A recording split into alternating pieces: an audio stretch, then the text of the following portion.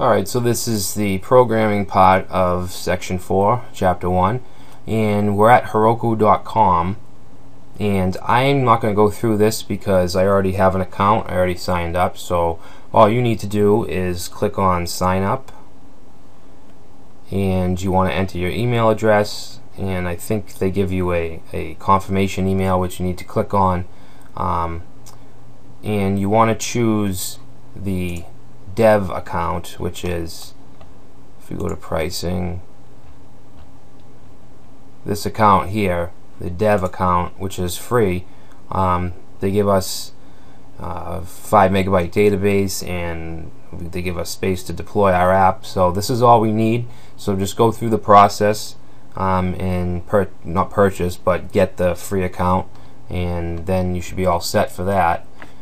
Okay, so after you do that, let's continue, and you want to go to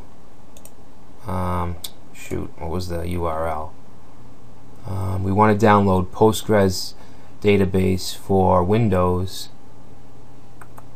cloud database. You'll have the URL in the program, in the document files.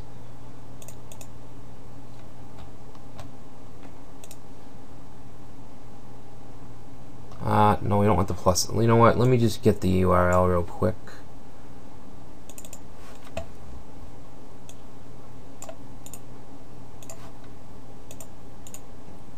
Okay, so this is the URL, and we want to download. If you're using a 32-bit system, then get the x86 32. If not, use a 64. This is the latest version at this time, is 9.2.3. And then you want to download that, which I've already done. And once you download it, you want to run it. Open that up. And this is just like installing any kind of Windows application. Just go through the motions. Next, next. Data directory, I don't know why this is empty. This really shouldn't be. But I'm just going to choose it. Just choose any directory where you don't mind database stuff going into. I'm just going to do on the root of my C drive. I'm just going to make a new folder that's called just database.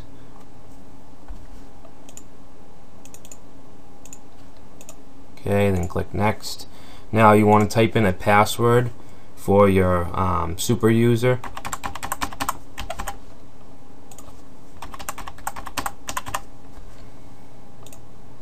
And just leave the default port number. You can leave the default locale and set up.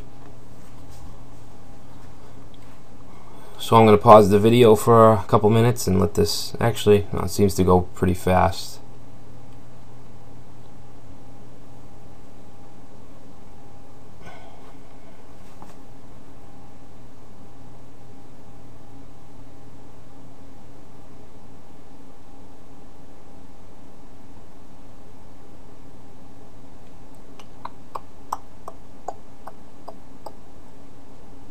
Okay, it's starting the database server.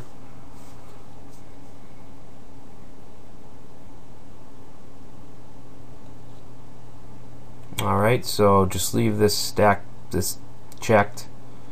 Finish. Okay, now this is a wizard that helps us install additional software for our Postgres SQL. So just choose this right here, the Postgres SQL that you just installed, and click next. Now here I want to choose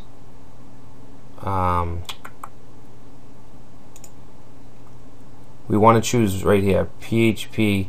Actually, no, we don't want that. Where's PG admin is what I'm looking for, I think.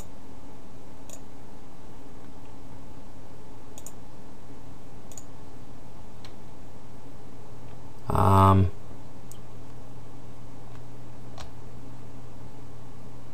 going to check these two right here, PG agent and bouncer.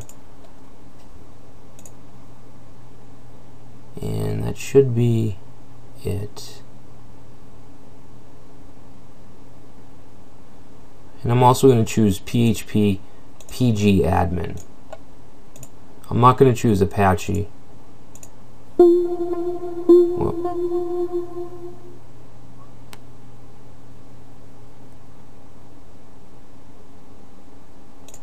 Okay, I guess we need Apache. If you know what,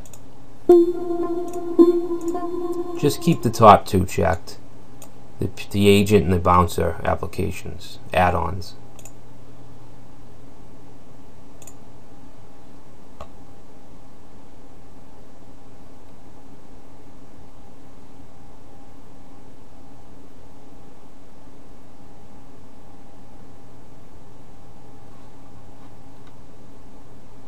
Okay, you know what, just click skip installation for now, and then click next, and then finish. And now if you should be able to go to your start menu, and on the lower left of your screen, well, if you're learning Ruby on Rails, I'm sure you know what a start menu is. And then just go to Postgres, I'm not exactly sure how to pronounce it, and then go to PG admin 3.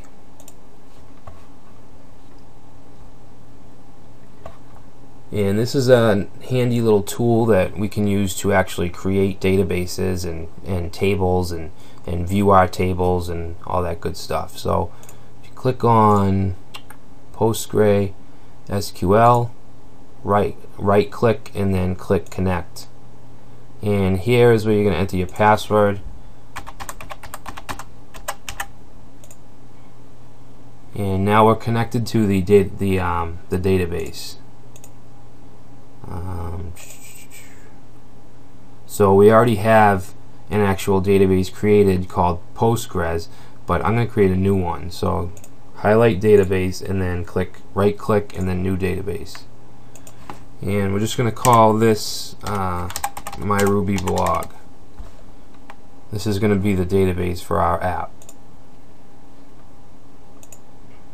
So you can see our username is going to be Postgres, okay, and our password will be the one that we entered during installation, and the database name is my Ruby blog. Those are the three things that you need to have to integrate this with our Rails application. So now we want to go back to Heroku, to the website, and log in.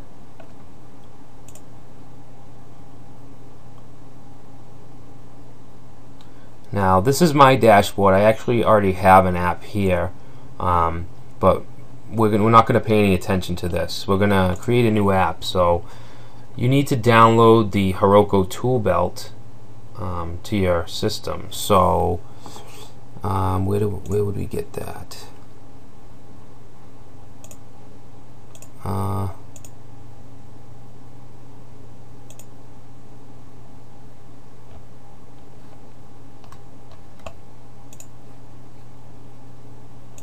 Let me try searching.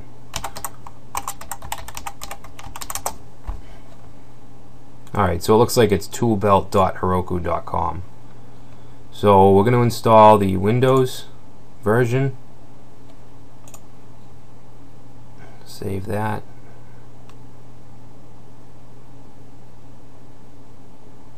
And you can look down here. This is just the basic syntax on how we're going to log into the system and authenticate, and then how we're going to create a Heroku repository and app.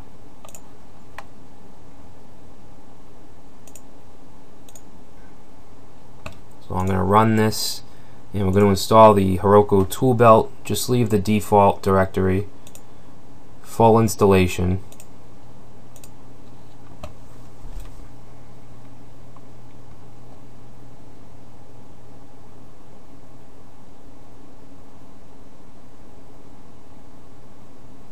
And from now on, we're actually going to use the shell, the command line that Heroku provides us with, as opposed to Rails installer.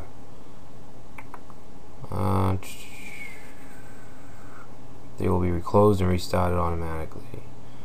Okay, so that's just gonna close some apps we have open. I think it was talking about my browser window. So now it looks like it's setting up Git, and like I said before, Git does come with Rails installer, but we're just going to use, I find theirs to be better to work with.